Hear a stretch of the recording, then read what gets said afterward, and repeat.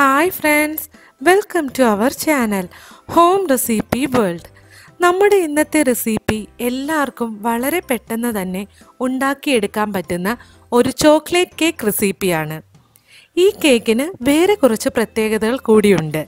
ഇതിൽ നമ്മൾ cocoa powder, condensed milk, butter, baking powder, മൈദ, മുട്ട, പിന്നെ ഓവൻ ഇങ്ങനെ ഒന്നും തന്നെ ഉപയോഗിക്കാതെയാണ് ഈ സോഫ്റ്റ് ചോക്ലേറ്റ് കേക്ക് ഉണ്ടാക്കിയെടുക്കുന്നത്.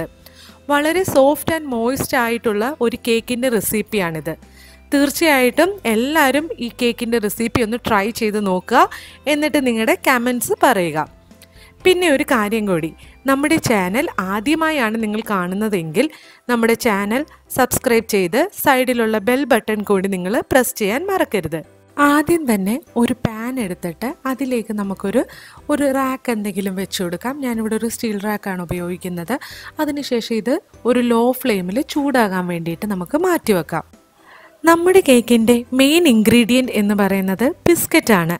വീട്ടിൽ കുട്ടികളുണ്ടെങ്കിൽ തീർച്ചയായും ഇതുപോലെ ധാരാളം ബിസ്ക്കറ്റുകൾ ബാക്കി വരും. അങ്ങനെ ബാക്കി വന്ന ബിസ്ക്കറ്റാണ് ഞാനിവിടെ യൂസ് ചെയ്യുന്നത്.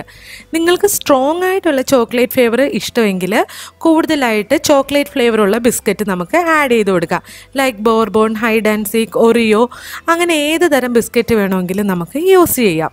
ഇനി ഇത് നമുക്ക് മിക്സിയുടെ ജാറിലിട്ട് നല്ലതുപോലെ ഒന്ന് പൊടിച്ചെടുക്കാം. അറൗണ്ട് 2 കപ്പോളമായിട്ടാണ് നമുക്ക് ഈ ഒരു ബിസ്ക്കറ്റ് പൊടിച്ചെടുക്കേണ്ടത്. ഇതിലേക്ക് അടുത്തതായി നമ്മൾ 1 കപ്പ് പാലാണ് ചേർത്ത് കൊടുക്കുന്നത്. ഇനി ഈ പാലും കൂടെ ചേർത്തതിന് ശേഷം മിക്സിയിൽ നമുക്ക് ചെറുതായിട്ട് ഒന്നുകൂടെ ഒന്ന് മിക്സ് ചെയ്തെടുക്കാം. ഇവിടെ ഞാൻ 1 കപ്പ് പാലാണ് യൂസ് ചെയ്യുന്നത്. അതായത് 2 കപ്പ് ബിസ്ക്കറ്റ് പൊടിച്ചതിന് 1 കപ്പ് പാല് എന്ന അളവിനാണ് ഞാനിവിടെ ഉപയോഗിച്ചിരിക്കുന്നത്.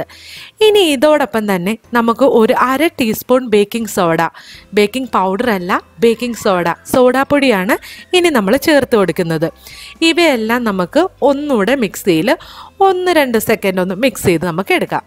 നമ്മുടെ ഇനി ഈ കേക്കിൻ്റെ ഒരു മിക്സ് നമ്മളൊരു കേക്ക് ടിന്നിലേക്ക് ഒഴിച്ചു കൊടുക്കുകയാണ് ചെയ്യുന്നത്. ഇവിടെ എൻ്റെ കേക്ക് ടിൻ എന്ന് പറഞ്ഞാൽ ആദ്യമേ നമ്മൾ കുറച്ചൊരു എണ്ണയോ ബട്ടറോ എന്തെങ്കിലും ഒന്ന് തടകിയതിന് ശേഷം മൈദ വെച്ചിട്ട് ഒന്ന് തട്ടിത്തൂത്തെടുത്ത ഒരു കേക്ക് ടിന്നാണ്. ബട്ടർ പേപ്പർ ഞാനിവിടെ യൂസ് ചെയ്യുന്നില്ല. നിങ്ങളുടെ കയ്യിൽ ബട്ടർ പേപ്പർ ഉണ്ടെങ്കിൽ താഴെ ഒരു ബട്ടർ പേപ്പർ ഇട്ട് കൊടുത്ത് സെറ്റ് ചെയ്തതിന് ശേഷം നമ്മുടെ ഈ കേക്കിൻ്റെ ബാറ്റർ അതിലേക്ക് ഒഴിച്ചു കൊടുക്കാം.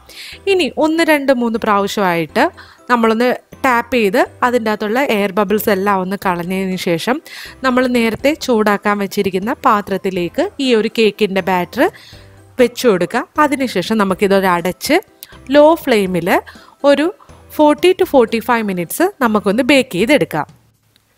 40 മിനിറ്റോളം കഴിഞ്ഞിട്ടുണ്ട്. നമുക്കൊരു ക്ലീൻ ആയിട്ടുള്ളൊരു ടൂത്ത് സ്റ്റിക്ക് ഉപയോഗിച്ച് കേക്ക് കംപ്ലീറ്റ് ആയിട്ട് ബേക്ക് ആയിട്ടുണ്ടോ എന്ന് ചെക്ക് ചെയ്യാം. അതിനുശേഷം നമുക്ക് ഫ്ലെയിം ഓഫ് ചെയ്യാം. ഇപ്പം വേണ്ട ആ ഒരു സ്റ്റിക്ക് കംപ്ലീറ്റ് ആയിട്ട് ക്ലീൻ ആയിട്ടാണ് വന്നിരിക്കുന്നത്. അതുകൊണ്ട് ഇത് കേക്ക് കംപ്ലീറ്റ് ആയിട്ട് ബേക്ക് ആയിട്ടുണ്ട്. നമുക്ക് ഫ്ലെയിം ഓഫ് ചെയ്യാം. അങ്ങനെ നമ്മുടെ കേക്ക് റെഡിയായി വന്നിട്ടുണ്ട്. നമുക്കിനി ഇതൊരു പാത്രത്തിലേക്ക് മാറ്റാം. വളരെ സോഫ്റ്റ് ആൻഡ് മോയ്സ്റ്റ് ആയിട്ടുള്ള ഒരു കേക്കിൻ്റെ റെസിപ്പിയാണിത്. തീർച്ചയായിട്ടും എല്ലാവരും ട്രൈ ചെയ്ത് നോക്കിയിട്ട് കമൻറ്റ്സ് പറയുക. ഇങ്ങനെയുള്ള ലോക്ക്ഡൗൺ സിറ്റുവേഷനിൽ നമുക്ക് വളരെ പെട്ടെന്ന് തന്നെ വീട്ടിലുണ്ടാക്കിയെടുക്കാൻ പറ്റുന്ന ഒരു സിമ്പിൾ ചോക്ലേറ്റ് കേക്കിൻ്റെ റെസിപ്പിയാണ്. അതുപോലെ തന്നെ നമ്മുടെ ചാനൽ സബ്സ്ക്രൈബ് ചെയ്യാത്തവരുണ്ടെങ്കിൽ ഒന്ന് സബ്സ്ക്രൈബ് ചെയ്ത് ബെൽ ബട്ടൺ പ്രസ് ചെയ്യാൻ നിങ്ങൾ മറക്കരുത്. ഇനിയും ഇതുപോലെയുള്ള നല്ല നല്ല റെസിപ്പിയുമായി കാണുന്നത് വരെ take care, be safe and stay at home. Thanks for watching the video.